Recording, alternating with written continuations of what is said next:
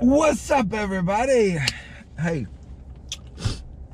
three keys to running the race that God has for you. Number one, start the race. You can't win any races you don't get in. You can't participate. No awards. Nothing. No successes, no failures. If you're not running the race, you can't lose or win. So, number one, in running this race that God has for you, you have to start it. And what does it mean by starting the race? That means that you're all in. Like, in order to be a son of God, to be a part of the sonship of God, it requires you to give everything that you got. It requires you to sell out. Say, God, all of me wants all that you are. All of me will read the word, will find myself lost in prayer. I want all of you. And I want all that comes with that. So starting the race that God has for you, or being a part of the race that God has for you, you really have to start being involved in it. You have to be involved in the race. Like, people can sign you up. People can tell you you're this or you're that, but until you start that race, it doesn't matter. Until you start walking in the direction God has called you to, it doesn't matter.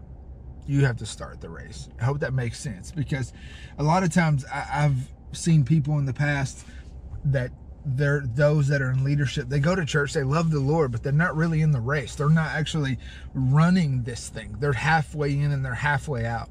I heard somebody say this the other day, that if you live halfway in the world and you live halfway in the church, that you'll never receive the full benefits of either or. You only have partial portions of the benefits that God has for you, and then the partial benefits that the world has for you. Are you in or are you out? What are you talking? In or out of what? No time for questions, just action. In or out. Okay, well, then I'm out. I'm sorry, Jet. Actually, you're already in. And that's so true. You're either in the world, receiving all the benefits that the world has for you, which requires way more, or not more, it requires way different standards than there is in living for God, that requires you just to sell out and give Him everything. Like, lay it at His feet. Say, all that I am, I want you to direct and mold and make me. So if you're going to start the race, you really have to start it for yourself.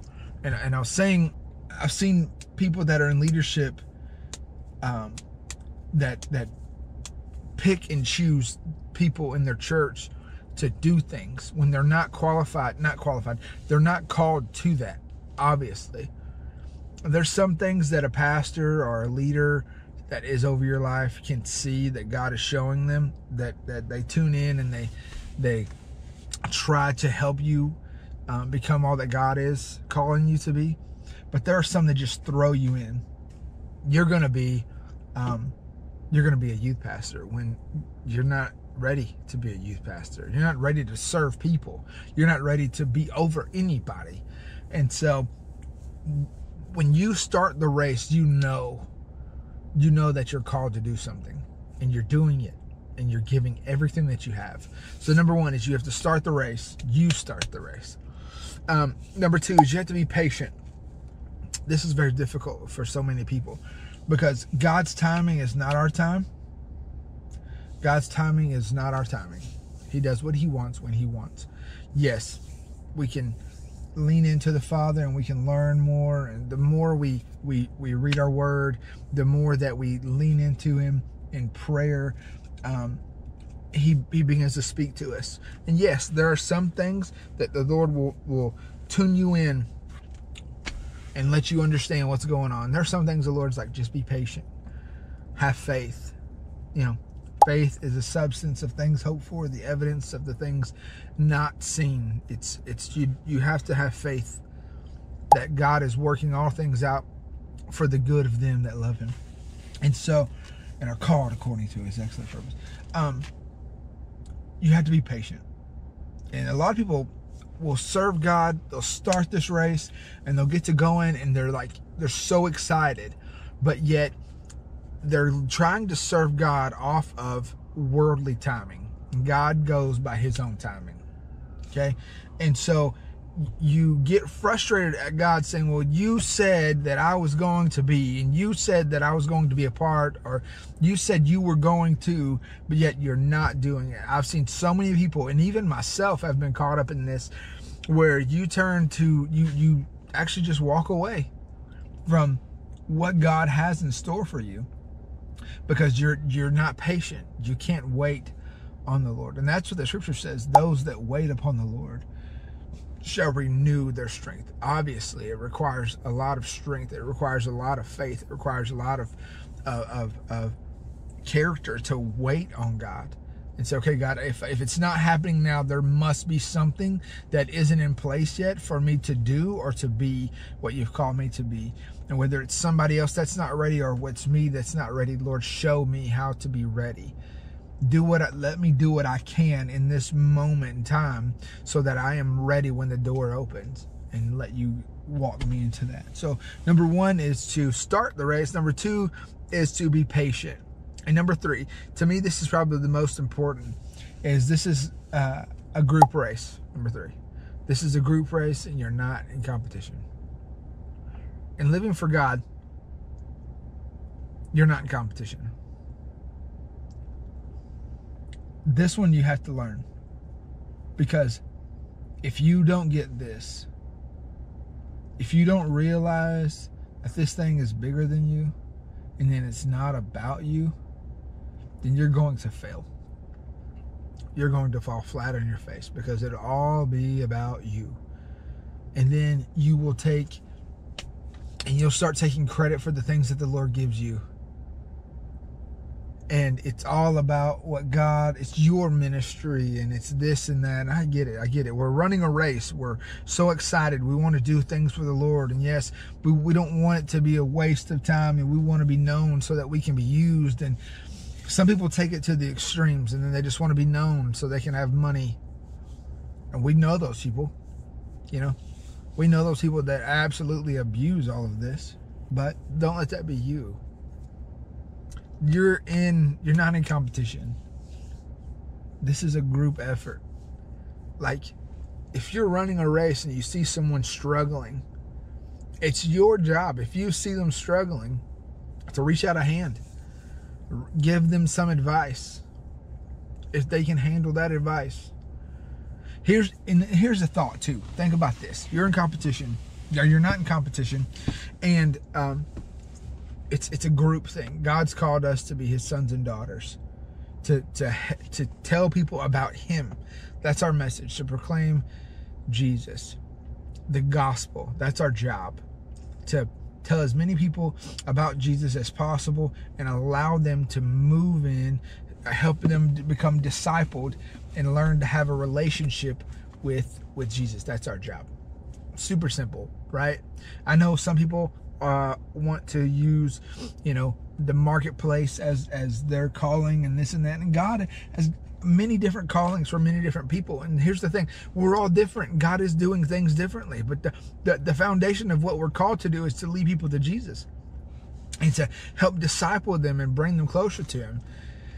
And so here's where wisdom and clarity and knowledge has to come in. It's like, if you're called to do a thing and beyond a shadow of a doubt that it's the Lord, that's fantastic. Do it. But don't get mad when you're giving someone advice, or you post a post, or you say something and they don't receive what you're saying, because they're not where you are. God may still be working other things out in their race. They're back here when it comes to knowledge and clarity in the Word of God. You're here yelling at these people to get right, but they're trying. And you could just put a stumbling block right in front of them. And now, because of you, when they see the things that you've said, they're immediately going to turn from that, because they're going to think that, man, I don't want to be like that person. And then it's going to take the Lord some time to go, that wasn't a stumbling block, but that person was. What they were saying was correct, but the spirit they gave was wrong. The attitude they gave was wrong. Yes, you need to go that way. But we're so quick to go, I know so much, you have to listen to me. Okay? Talk when the Lord tells you to talk. Say what the Lord tells you to say. Pray about it. Open your mouth. Talk to the Lord. Ask him, what is it that you want me to, how do you want me to approach these people? Are they babies or are they elders? That makes a huge difference. You can go to elders and give them all steaks. You can say exactly what the Lord has showed you. But you can't take a bunch of babies, a room full of babies, and give them all steaks when they don't have teeth yet. They can't eat. They have no tools necessary to even eat the thing that you're giving them.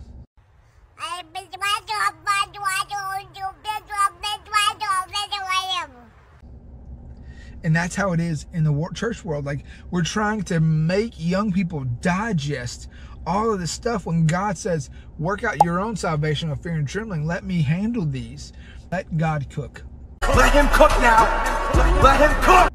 Let him do what he does best, which is lead people, love people, show them the truth, because he is the truth. And the scripture is. And so I want to encourage people, like, if you're in this race and you've started it, if you haven't started it, start now. Start it for yourself, not because your mom, your dad, your auntie, your uncle said that you could. Don't even look at them, okay? Don't even look at them. Say, Jesus, what do you have for me? Open up the scriptures, start in the beginning. You start in Genesis or you start in Matthew. Just pick one. Pick somewhere. Read the word. Find Jesus in it. Apply that to your life. So number one, start that. If you started the race, fantastic. Keep going. But you could be that person that's very impatient. You're like, God, I'm ready to do something for you. Stop. Everything you do has to go through the Father. Look to Jesus every single time you make a move. Be patient. Ask the Lord, why is these doors not opening? Why are these doors not opening? Lord, I've been standing in this waiting room for years now. And maybe it's your attitude. And I'm not judging you, but I'm just saying everybody else is gonna. Maybe your attitude is the problem that's keeping you from going into the next season, because you have an awful attitude. You don't know how to approach people that don't agree with you. Maybe that's what it is. Maybe it's not. Maybe it's that you have a lust issue, and the Lord knows as soon as you go into the next season of your life, that lust issue is going to be put on blast, because somebody's going to see you. Somebody's going to catch you. And the Lord's like, I don't want you to do that to yourself, because he has grace and he wants to keep you. Maybe you just have a doctrinal issue. What do you mean? What do you mean? What do you mean? And the Lord's trying to say, okay, hold on. You love me, but yet you keep these traditions of men, and this is going to hinder you from moving into where I've called you to go. And if you've already started and you're in the middle of it, and you're just so impatient, like, stop, breathe. Remember that it's all about Jesus. Remember that. Start there. God, I'm coming back to the basics. My favorite song is I'm coming back to the heart of worship, where it's all about you. Once you start there and you stay there, everything else changes, because he begins to show you your flaws. He begins to show you the things that are going to hinder you in the next season of your life. And so pay attention to that. Be a good steward of that. Take note of the things that you're really good at. Continue practicing preaching. Continue talking to yourself. Continue creating sermons. If you're a preacher, if you're an evangelist, do the same thing. If you're a teacher, begin to take notes, study the word differently. Go back and just look at it. Maybe the Lord has a different perspective for you. Maybe he's waiting. Maybe he's waiting. But he knows best. I promise you that. And then the third, nobody is trying to compete against anybody. There's billions of people in this world, and I'm going to reach some that you're not going to reach, and you're going to reach some that I'm not going to reach. But when we're working together, the scripture says, how can two walk together except they agree? We've got to both agree that this thing is about Jesus, and that we're going to walk together and say, I need you, you need me. and we're going to push each other. We're going to be there for each other. There's so many people that just want to be takers. The scripture says that it's better to give than it is to receive. There's so many people that just want a word all of the time. They can't handle themselves. I need the Lord to speak to me again because he's given me 35 words and they're all the same, but yet I just don't know what direction to go. I'm looking for that one missing piece. No, the missing piece is prayer and the word, and then leaning into the Lord and letting him do what he wants to do in your life. And knowing that you're not competing with Brother Charlie, you're not competing with Brother Ben, you're not competing with Sister Mary. No matter what you're doing, your job is to birth the thing that God has given you and to bring it forth, because you don't know what it's going to bring, what fruits it's going to bring forth. So I just want you guys to be encouraged. Remember these 3 things. Start the race, be patient, and you're not in competition. We need each other. We need each other. And so, yeah, that's all. Be encouraged. I'll catch you in the next one.